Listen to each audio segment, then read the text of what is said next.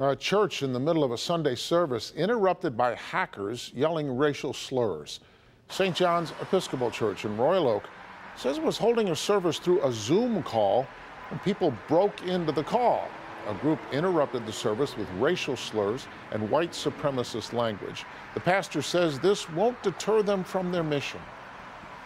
What we're really committed to do is to keep working, to keep up our efforts, our anti-racist efforts, and to address bigotry and racism in any form that we find it, because we believe that that is the work of the church. And we're not going to cease, we're not going to stop doing what Jesus calls us to do.